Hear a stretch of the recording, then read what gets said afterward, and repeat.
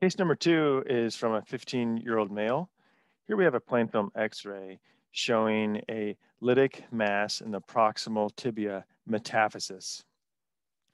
And you'll note that this mass has a circumscribed appearance with a sclerotic, meaning new bone formation, which is white on this X-ray border.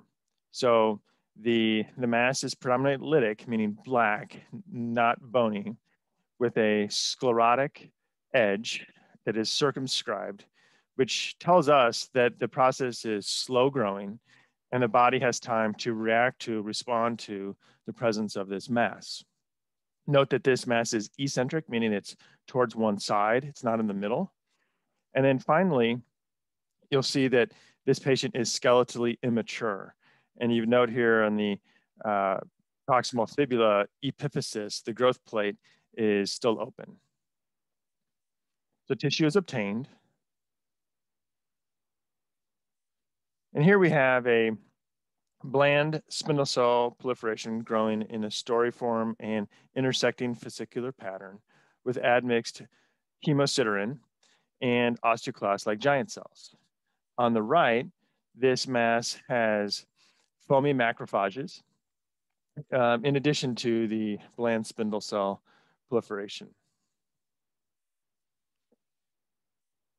This is a non-ossifying fibroma, which is a benign and generally self-limited process, typically occurring in skeletally immature patients, most commonly in the second decade of life. It most commonly occurs in the metaphysis of long bones in the knee and or distal tibia, and it is most often seen in an eccentric, meaning towards one side, location of the bone. Radiographically, it's a well-defined lesion in the cortex with sclerotic and scalloped borders.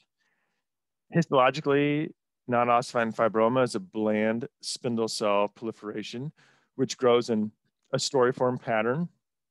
You will often see osteoclast type giant cells, hemosiderin deposition, foamy macrophages, as well as cystic changes.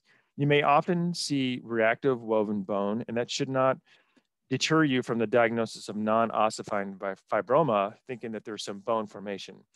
Non-ossifying fibroma has an excellent prognosis. Treatment is not necessary unless the patient is symptomatic.